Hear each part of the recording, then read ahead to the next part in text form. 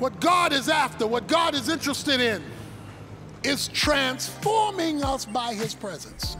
A sermon can't change you. Sunday morning can't change you.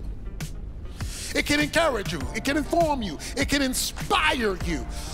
But once you walk out of that door, all hell is waiting for you.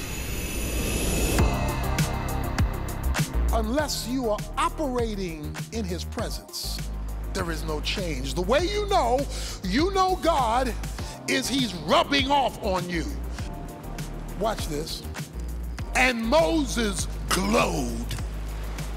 God was all over him because he dared to take extended time in God's presence, with God's word, in communication, and God had the freedom to rub off on him. The question is, does God have the freedom to rub off on you?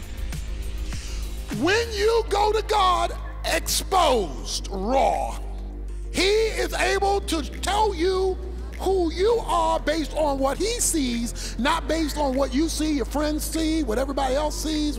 No, based on what he sees.